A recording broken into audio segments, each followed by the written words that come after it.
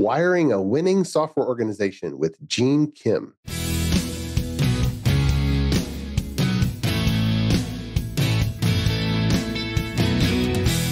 The Azure DevOps Podcast is a show for developers and DevOps professionals shipping software using Microsoft technologies. Each show brings you hard-hitting interviews with industry experts, innovating better methods, and sharing success stories. Listen on to learn how to increase quality, ship quickly, and operate well. And now your host, Jeffrey Palermo.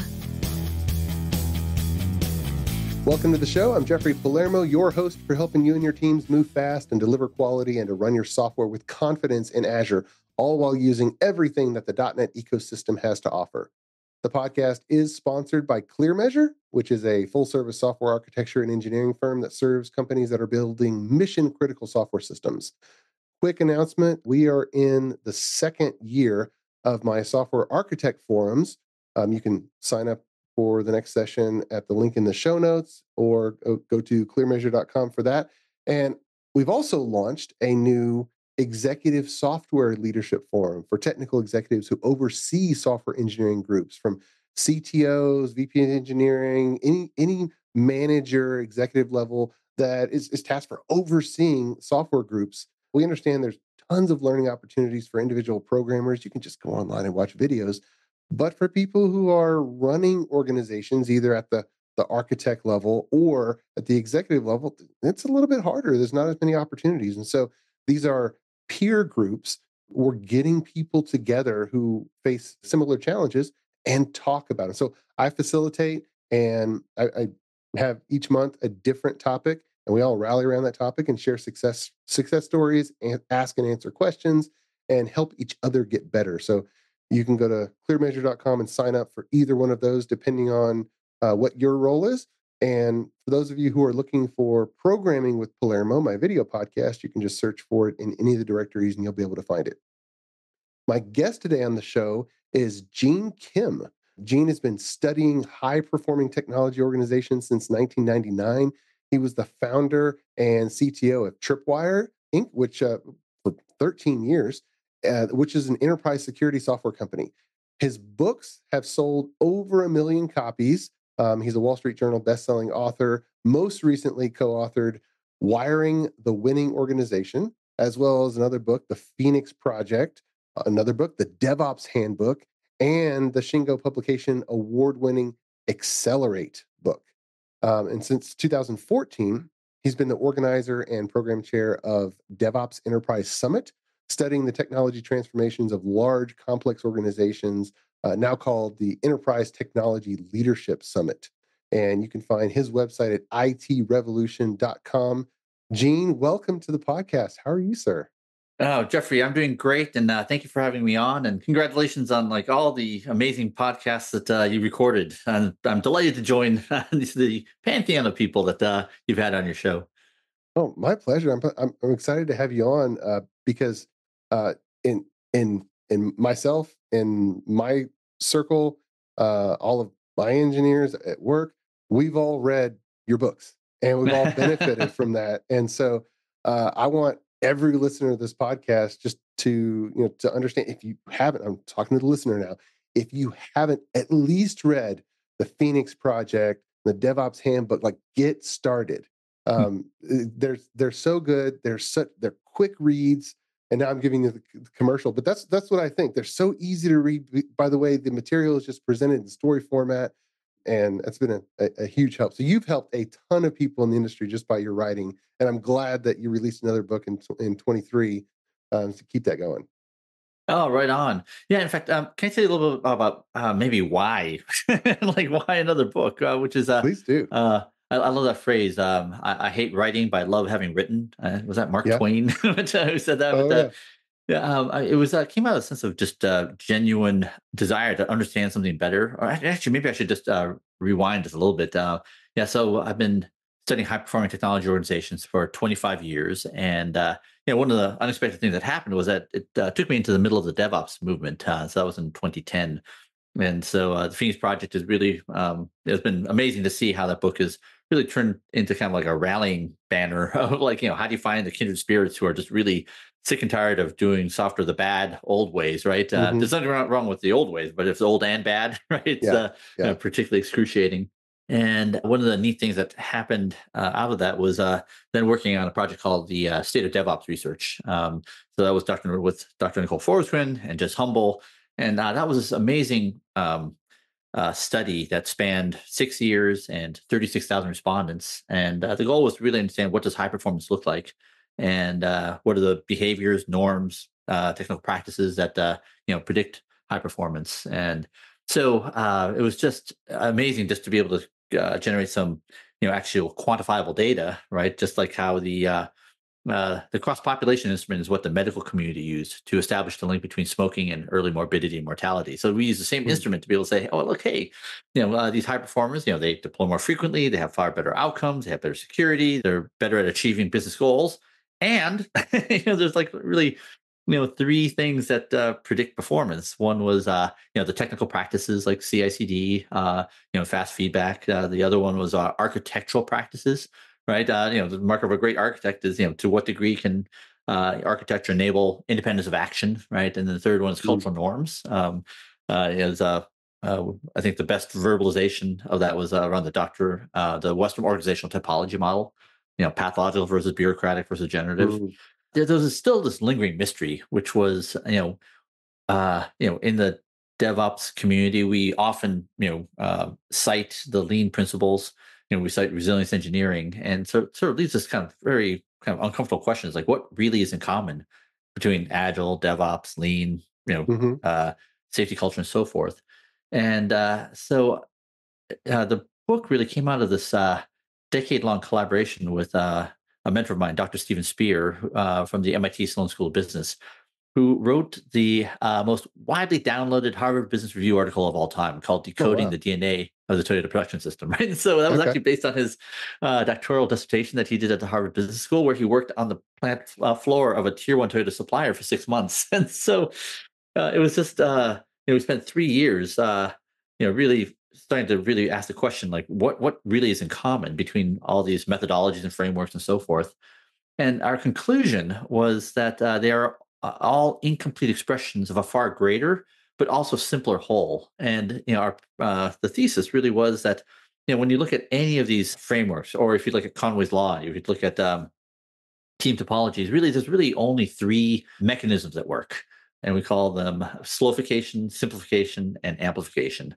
And really, you can derive them all just by asking the question, like, describe the conditions where it is the most difficult to solve problems. One, you make it really fast-paced.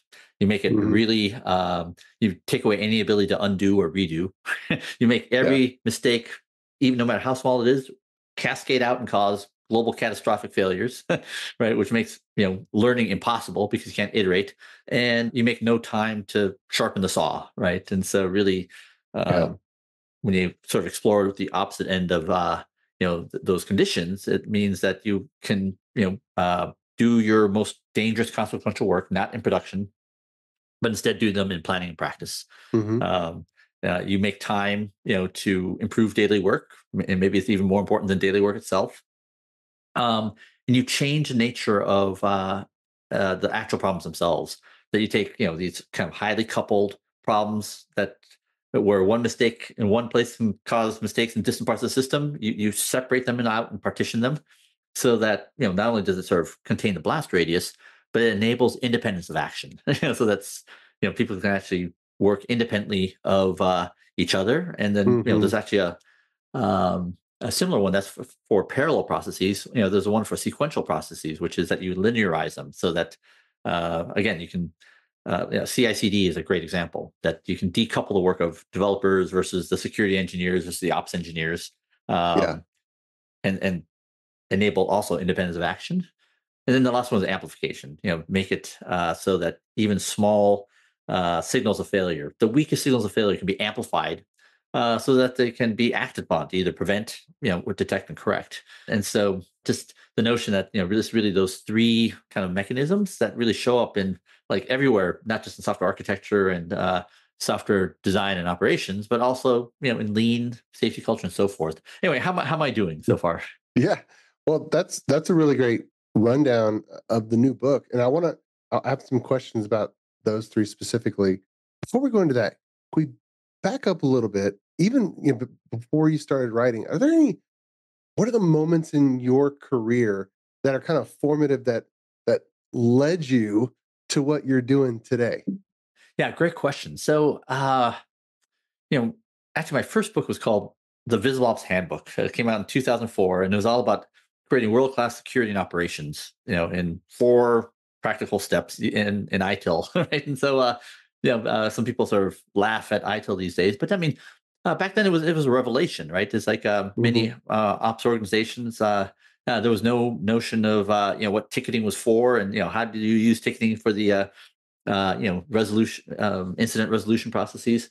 Hmm. But I think kind of the big insight was that those organizations that had the best security were the ones that had the best working relationship with operations, and vice versa, right? That there were common practices and processes that they need to integrate into, and so that was actually a huge insight in terms of kind of this, for me, starting the journey of studying high performing organizations. And Hmm. then by the time you can't get very far in that discussion before you realize that there's some other missing stakeholder called development, right? Who also has to be a part of that collaboration. And so by the time that revelation came, that was around 2005, 2006. And I think just seeing kind of the failures that would happen when development is working in isolation, and the first time the ops people see it is a week before the deployment, and just seeing the mayhem and catastrophes that would result. I mean, Hmm. that was, I think, the common experience of almost everyone who found themselves in the DevOps movement. And so when I attended my first DevOps days in 2010, I mean, it was just my feeling was, oh my gosh, I found my tribe, right? And Right. that became a group of people that I started working very heavily with, and so much informed. The Phoenix project was, I think, already probably 10 years in, right? And so it came out in 2013. But so much of that was informed by those amazing things happening kind of in those early days of companies large and small, trying to Hmm. figure out a better way to do things. Right. How am I doing? You programmed, for quite a bit before then, Yeah. but 2004 or you've been thinking about how to make programming teams better for a really long time, right? Yeah, That although back then it was all about like the poor ops people and the poor well, security yeah, people, yeah. right? Yeah, no, for sure. Well, how to do software better. You're right. If Yeah, ops and developer they're not even talking together, things aren't going to go yeah. right. But just building software, putting it in the hands of the user, that whole process, it's got to be done well. And there's all kinds of ways for it to be chaotic and broken. Yes. And you've been thinking about that for a long time. Um, and a lot's happened in that time frame. That like the From 2001 on, the agile movement, and then cloud became a big thing, and then DevOps basically filled in and said, "I think there's some gaps here. Yeah, agile this and cloud that, but hey, wait a minute, there's some stuff that's missing." And so in the 3 points, which I think are brilliant: solidification, simplification, amplification. Is any of your thought process a replacement of some of the things, or is it a categorization of some of the practices that the industry's kind of figured out over these movements? Yeah, I think it's definitely the second, right? It's basically sort of beyond the industry kind of treatment of like physical manufacturing and lean and software development and with a Scrum, XP, and so forth. Right? Really, what are the underlying mechanisms that are in common, right? And so, but I'll tell you, like, what some of the big aha moments that came out of working with Dr. Steven Spear was that maybe the question is like why why is it even more necessary now more than ever to look at these principles and practices. And for me, one of the big just genuine gobsmacking moments was looking at healthcare organizations. So like one of the things that I'm really Mhm. proud of in the Wiring the Winning organization book is that there's 24 case studies, of which 20% are technology related, only 20%. The one that Okay. some of them are aviation, some of them is like space flight, some of it's but the largest category of case studies are in healthcare, specifically emergency departments. And so like there's really two big revelations. One is that life was much simpler when we didn't have very many functional specialties. And so in the book, we introduce this construct saying that's really 3 layers of work. Layer 1 is like the work and object in front of us. It could be the code that we're working on, or the binary that's running in production, or the patient. Layer 2 is the tools and technologies. So that's the IDE that we're editing code in, or it could be the Kubernetes platform, or it could be the MRI machine, the CAT scanner, the blood tracers. And layer 3 is really about the social circuitry, the organizational wiring. And what's astonishing is that if you take a look at like any sort of DevOps case study, in general, right, the only thing that changed is in layer 3, right? In other words, the same people, same equipment, same floor space, same managers, right? The only thing that changes is the software architecture. It could be a little bit of automation, right? But in general, right, whether you're talking about the NUMI plant in Fremont, California, or the safety culture at Alcoa, right? What's in common is that the difference maker is in layer 3, right? It's so it says, and in our world, right, layer 3 is the software architecture. It's the how we structure teams, and the team of teams is who's allowed to talk to who about what and when, right? So the aha moment. So emergency departments in healthcare are just notorious for just like how accident prone they are, right? No one has what they need when they need it, right? And the outcomes are that there's accidents and injuries and all sorts of terrible things. But it wasn't always that way. That in the 1950s, there was actually a far safer system. And the conjecture is that it's only because there was it was a far simpler system. You had basically at layer 1, you had doctors and nurses. You had very little technology. You had X-ray machines, which aren't very high tempo. Right. So you could get away with a very simple layer 3 wiring. So you fast forward 70 years and you take a look at the explosion of functional specialties. You have like 20 different functional specialties just among clinicians. You have nurses, supply chain, pharmacy, right? Then you have technology at layer 2, right? It's not just X-ray machines, it's MRIs and CAT scanners, and you have like EMR systems and so forth. So just consider like how much more complicated and sophisticated the layer 3 wiring has to be, right? And so kind of the big takeaway for me was that, as you increase the number of functional specialties, you have to have an ever more sophisticated layer 3 organizational wiring. And done poorly, you end up with, no one has independence of action. You have, small errors creating catastrophic, consequences. For me, it just shows like in our world, like just look at how many more functional specialties we have. It's not just .NET and Java. Now it's containers, it's Kubernetes, it's Gen AI, prompt engineering, ML ops. It's just like consider like as an architect and as a leader, right? How much more careful we need to be, right, about finding kind of like who should talk to who when, right? And even the way we talk about like Conway's law and team topologies, I think it just shows that really our attention should be focused on layer 3. How am I doing here, Jeffrey? That's a fascinating way to look at it. Do you find, is there any rule of thumb emerging where one should attempt to have fewer functional specialties or not? Or is that just a recognition of the environment? Yeah. Oh, what a great question. In fact, I guess conjecture number 1 is we should have fewer functional specialties. But I now self-identify as a developer, whereas like for decades, my real love was infrastructure and operations. But now as a developer who just wants to ship my feature that solves my problem, there's all these things I don't want to deal with. Like, for example, anything outside of my application, like connecting to databases and secrets management and CI/CD pipelines and YAML files and cloud costs and PubSub Kafka queues, right? Literally, I don't care. I mean, I know they're important, but it is, the feelings that those things evoke in me is like frustration, maybe some anger, right? It's like, why do these are things that are probably important. I know are important, especially security, but they're like not what I woke up in the morning wanting to do, right? Yeah. You want it to be taken care of, but you want somebody else to take care of it. So then the decision is, okay, can I get something that's commoditized so it's taken care of versus hire yet another person in my team who is that functional specialist? Oh, totally. In fact, I mean, just a recent story. I was trying to do some image to text stuff on Yeah. on an LLM, and I didn't want to do it on my laptop. And so I went into Google Cloud and was then trying to figure out was then prompted with 24 different GPUs, and Sure. I don't know, I'm not sure how much I care. Right? Yeah. I do Yeah. care about cost.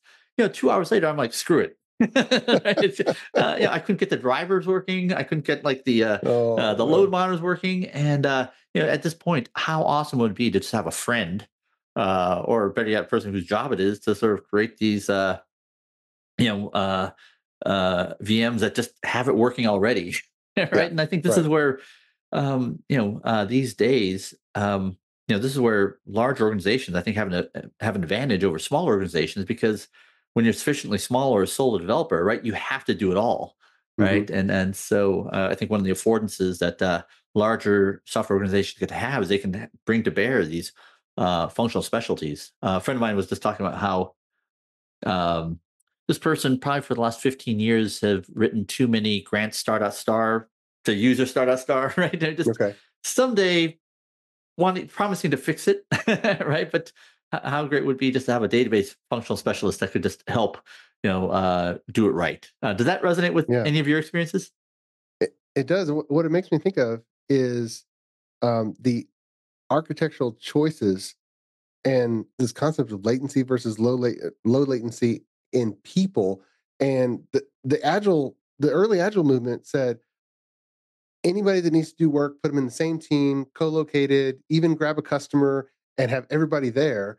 But with a growing number of functional specialties, whether they're at a vendor, whether it's, Azure takes care of it, but then we need like some Azure specialist for the hard stuff.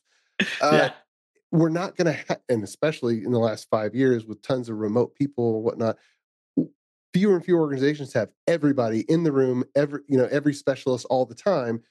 And so then it seems to me, correct me if I'm wrong, the architectural choices can either put a communication boundary outside the nucleus of the team on something that has to be done all the time. So you have like high chatter, or orchestrate the boundaries so that when we have to go outside the team to that functional specialist, it's a less chatty communication pipeway, so that we're not waiting or we're not blocked so many times because we had to have some communication outside the team nucleus. Is that the Absolutely. concept? In fact, I think let's take it even one step further. Yeah, and the best low chatter one is like no chatter. Like, here's your API, right? And if you use the API correctly, right, there's no ticket, there's no request, right? It's like you get to use it, on demand.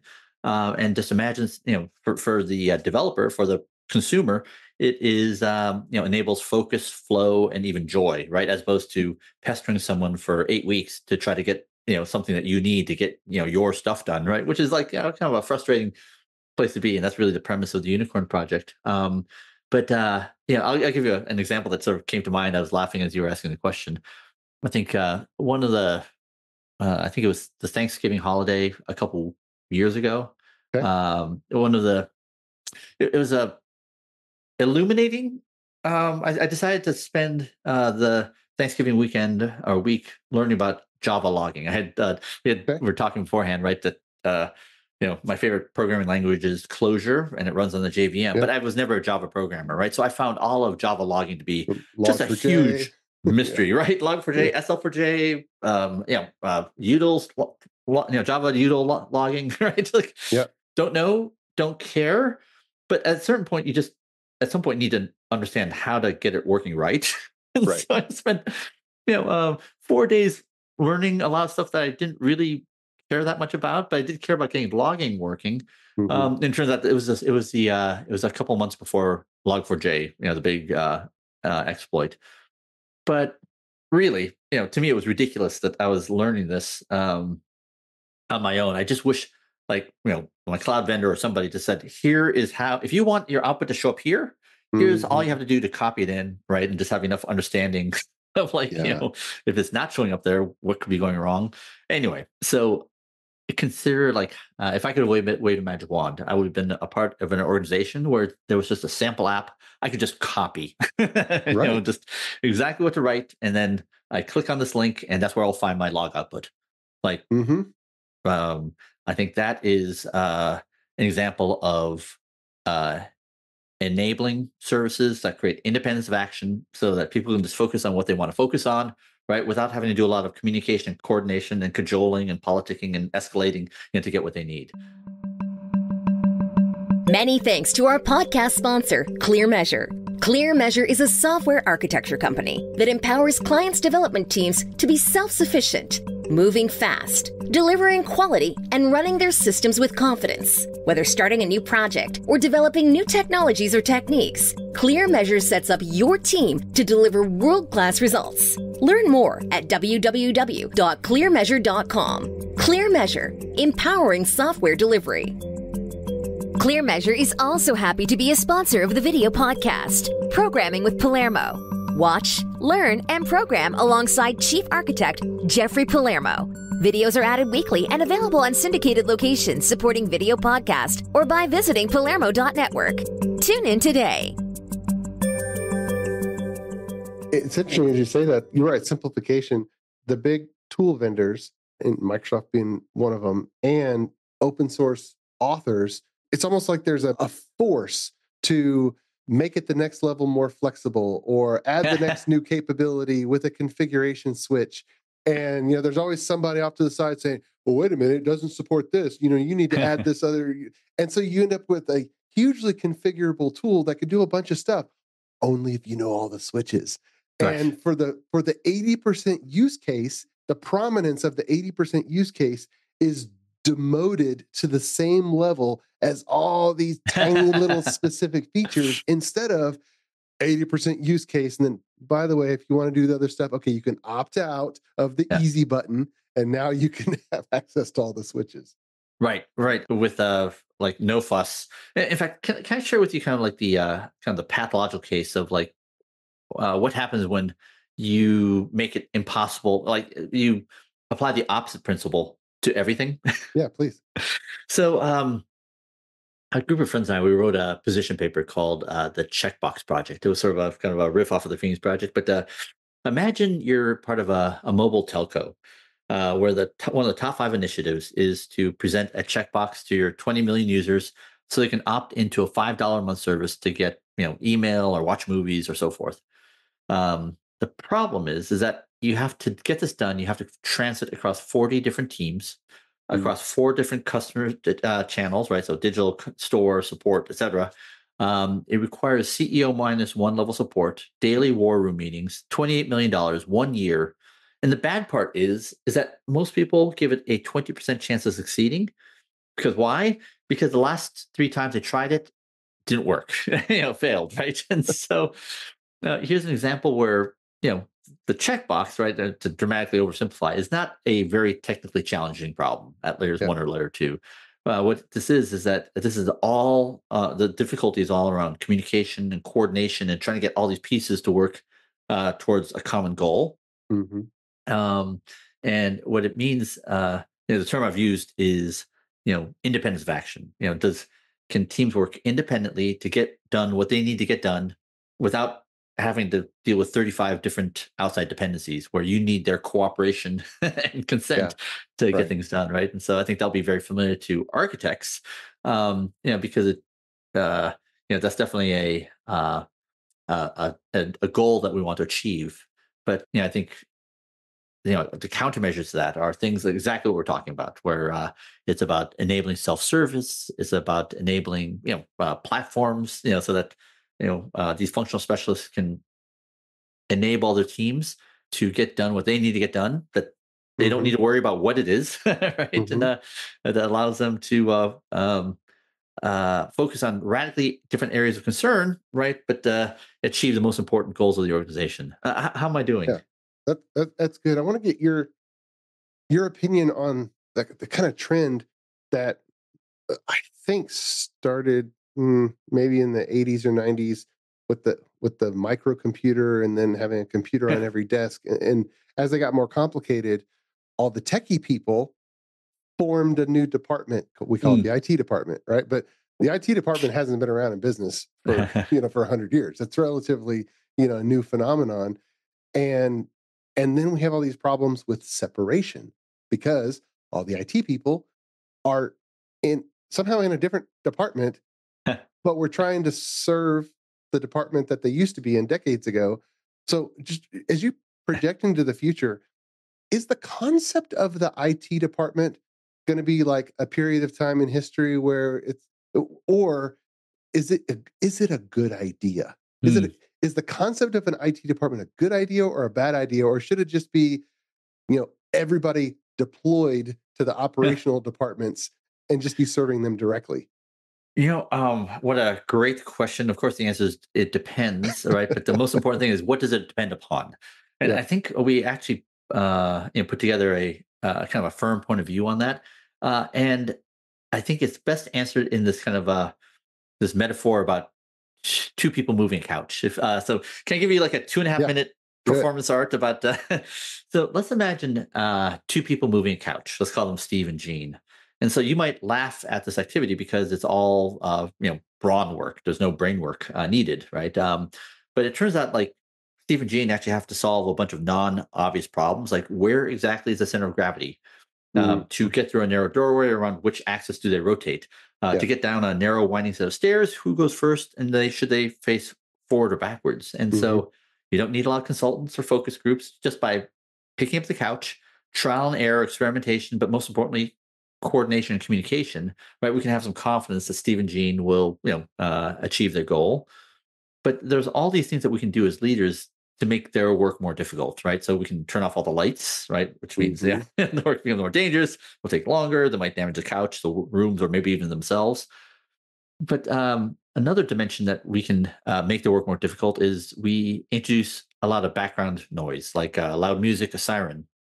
Or we can even introduce an intermediary that prevents Steve and Gene from talking directly to each other, like making them go through, Jira tickets and work orders and maybe account managers and lawyers, right? And so under those conditions, right, we can quickly imagine a scenario where like Steve and Gene will not achieve the goal, right? Because their need to what needs to be communicated so far outstrips the bandwidth that's been afforded to them. And I think that's actually what caused the DevOps moment, right? Where like there's no amount of fields in the ticketing system that can accommodate just how much information needs to be communicated and shared between the dev and ops group, right? And so, and I think that's what really wasn't common between the healthcare emergency departments, DevOps, security and ops. For me, 20 years ago, and so it just really, I think any architect will immediately say that this is really a metaphor for two critical concepts. One is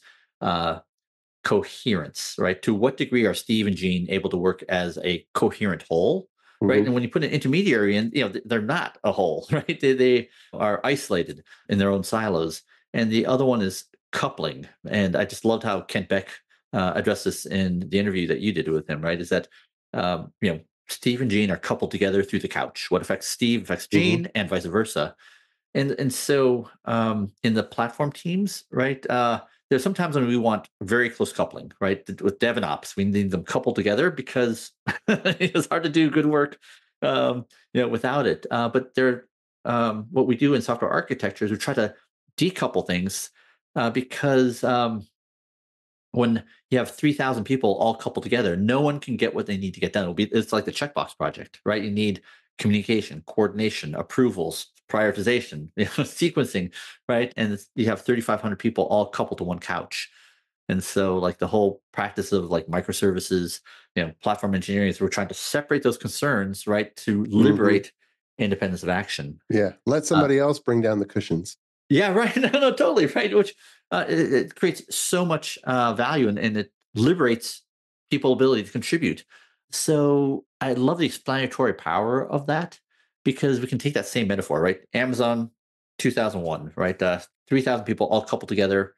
They went from being able to do hundreds of deployments per year, went down to tens of deployments per year, right? And so, what they do about that was the famous Jeff Bezos memo where thou shalt only communicate through APIs. And it was essentially chopping up that couch into small pieces so that they could work independently of each other. And so 10 years later, they're doing 136,000 deployments a day, right? Okay, love it. That's one way to that the couch can explain that. But I love the Amazon Prime Video example that came out 2 years ago that said they went from microservices back to a monolith and reduced the cost by 95%. Mm-hmm. And I love that because it's as if they chopped up the couches into two small pieces, right? Because now all the effort is around coordination and transport, right? Yeah. So by gluing it all back together, right, you reestablish locality and coherence, right? And so you're not copying files in and out of storage buckets, right? It's now just at hand. And so, Yeah. sorry, just to answer your great question. So, under what conditions do you want kind of a centralized group of engineers versus where do you want it sort of more closely embedded, with users, business users, and so forth? It's like, well, Mm-hmm. it depends, right? But now we know what it depends on. Who needs to talk most closely to whom, and how important is that, right? And the more you need joint co-creation with high levels of uncertainty, right? That's going to push you towards decentralization. But is for things like maybe SAP for basic financial processes like accounts payable. Well, you should probably want that centralized, right? Because those patterns are so well known. How does that resonate with your own beliefs? Well, yes, that's not beliefs, and more of just searching for the right sweet spot, as opposed to just be a pendulum swing of reactions. And I just observe marketing organizations getting fed up with internal IT, and then they go and hire an outside agency. Why? Yeah. Because the outside agency has programmers, and they don't want to run. And so some departments is just like, okay, I'm going to figure out how to get my own programmers. So I don't think it's a rule of thumb for everybody, but it's a good way to just think and ask that question.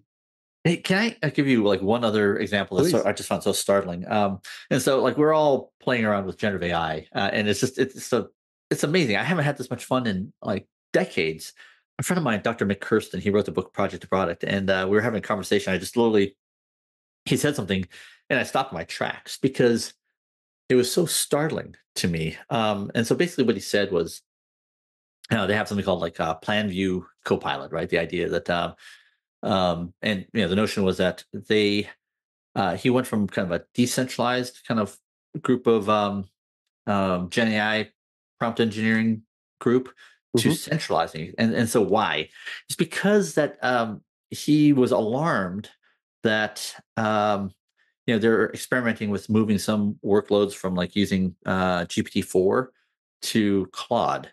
But the problem was that the prompt engineering practices were so varied that they had inadvertently coupled themselves, to a specific frontier model, right? And so, which is a terrible place to be. Like when things are changing this quickly, you want to bring that switching cost down to zero, right? Yeah, right. So my question was, like the API shapes are the same. What do you mean? Well, you can't switch from one to the other. And he said that the prompt engineering practices were so varied that basically it would be a heavy lift across basically every major product group. And so the goal was to actually re-centralize those functions so that, and have all the prompts live in one repo, right? So that you could have a group that was responsible for, potentially painlessly migrating from one frontier LLM to another. And so it's just interesting because all the symptoms sound very familiar. And yet, the way they manifest are very different, but it's all about coupling, right? And so even in the age of LLMs, right, where it's not about API compatibility, but it's about something else where you want sort of like the ability to have optionality to switch from one to the other. How am I doing? Right. It's like coupling more on the people side than technology. It's how much people have to communicate and work together. Right. And or like it's like the groups knew too much about the other side of the LLM interface, right? It's like, oh, it's right. EP4 versus Claude 3, whatever. Right. Your microservice example of going microservices and then come back to a monolith, that story is getting told over and over again with all these people that are going full on microservices and then realizing, oh no, okay, now we don't like something about it, and then they come back together. I mean, Microsoft did that with Azure DevOps and the mono repository pattern. But I wonder if If it's a different vector, that's the problem. The monolith, it's been around for a long time. We can't move fast with it. And we think, you know what? Separate Git repositories is the answer. Microservices. So let's split up where the code is stored, which forces us to have independent builds, independent tests, independent deployments, independent configuration, independent, operations. It forces us to actually fix the problems that we wouldn't fix as a monolith. But then, of course, we don't like how expensive it is to run and some of these other problems. So we're like, what? Let's see if we can put it back together. But when it's put back together, because we've learned it, we're able to preserve the better build patterns, the better pull requests and branching and testing, and better, the logical boundaries that we've put in there. And now we have a monolith again, but it's actually a better architected monolith. And we're actually able to move fast and quickly because we actually learned how to do a good monolith. Yeah, that resonates 100% to me, and it shows, so in our book we have this the notion that kind of the layer 3 systems must be isomorphic to layer 1 and layer 2, and so Conway's law is probably a part of that, right? Where what you just said is that by partitioning the Git repos, it forces and when certain microservice components can't talk to another, it forces a change in layers 1 and layer 2. Absolutely right. And what you just said is that you can do that without actually having to force specific code to live in different, say, containers, right? 100%. That absolutely resonates with me.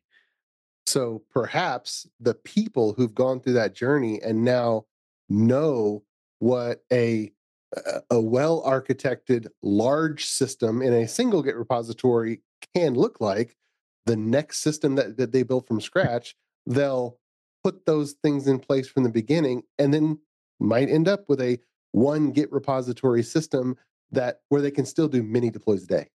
Yeah, that is totally consistent with my own observations and experiences.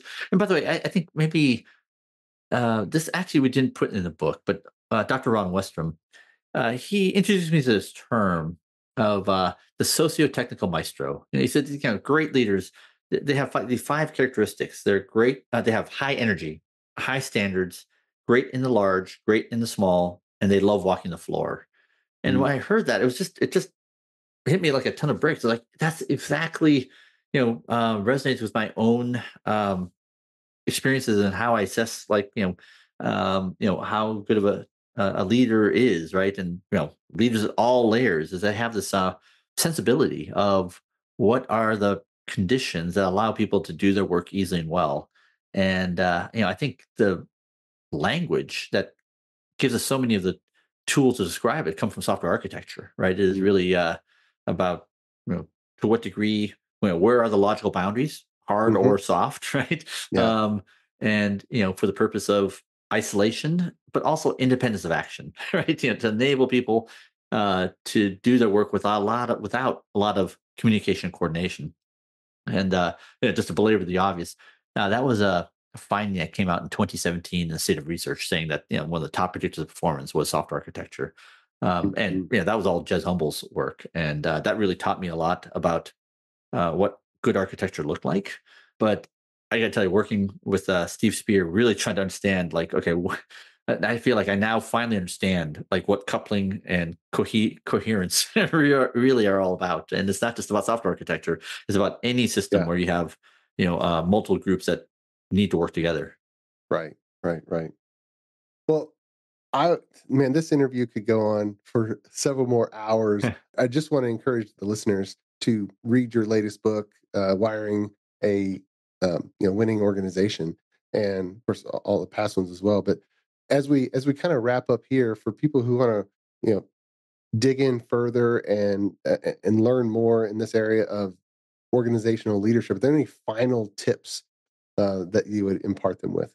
Oh my gosh, yeah, I would say that working on this book was the most intellectually challenging thing I've ever worked on in my entire career, but also one of the most rewarding. I feel like I'm going to spend the rest of my career really understanding kind of what it means to use these principles and these mechanisms. And I guess I just continue to be blown away by how important the notion of independence of action is. In fact, we're running a conference that you had mentioned, the Enterprise Technology Leadership Summit at the end of August. And I would say a third to a half of the talks are about this, what the power that this creates. There's a talk from Vanguard about all the bad things that happen when you have these batch jobs that run and you can't stop, and they have this blast radius that potentially impacts everybody. Yeah. And what can be created when you can actually pause them or split them up by running them in like lambdas, that it too creates independence of action. It now allows certain categories of problems to be solved not by the engineering manager, but by the product manager, right?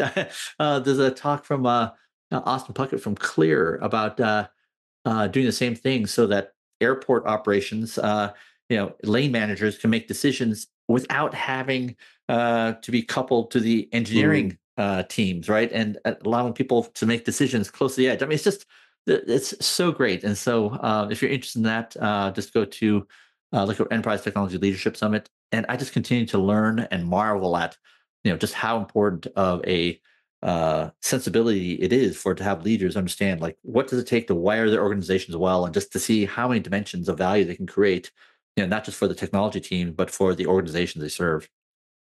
I mean, wow. That's a lot. That's great. That's great. Gene, thank you so much for coming on the Azure DevOps podcast and sharing your vast and long tenured experience wiring a winning software organization. I really appreciate the conversation. Jeffrey, right back at you. Keep up the amazing work, and I very much look forward to meeting you in person one of these days. Likewise. Thank you so much. And until next time, keep shipping. You've been listening to the Azure DevOps Podcast, a show for developers and DevOps professionals shipping software using Microsoft technologies. Go to www.azuredevops.show for show notes and other episodes. On behalf of your host, Jeffrey Palermo, and our sponsors, thanks for listening, and may God bless you.